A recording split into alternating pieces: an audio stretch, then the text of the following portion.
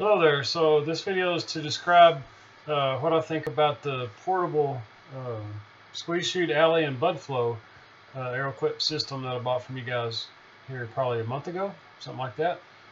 So anyhow, what I used to do, I would take all my cattle, load them up in a trailer, take them to the vet in town, preg test, vaccinate, brand, do all that kind of stuff, and then bring them back home.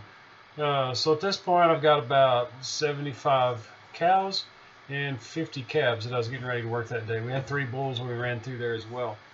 So anyhow, I was amazed how quickly we got done. So we had the cattle pinned by 8:30. The vet showed up about 9, and by about 10:45 we had all the cows preg tested, vaccinated, and sorted out, culls, things like that. And then all the calves, as we were working through, we peeled the calves off and then ran them all through the chute together for branding and such.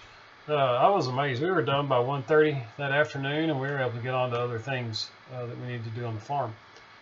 So it worked really good. We're very pleased with the way it worked. We didn't have any escapes. The equipment worked good, just like I saw on YouTube videos of the equipment. I like how it's portable. We got cattle. They may be in different places, different times of the year, so we're able to pick up, move, and take the equipment where we need it, so we can give medications, do whatever we might need to do on site. So anyhow, I use this and with the portable set of wheel corrals too to get all this set up.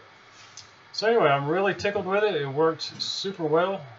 We've got all the options, I believe, that you can get on the portable system. The head clamping deal, the way that worked, man, it was amazing. Kept the cow's head still, calf's head still if we needed ear tagged or things like that. It was amazing how well that worked. The little thing that goes between their legs to kind of keeps them standing up, we ended up taking that out. I don't think we needed that.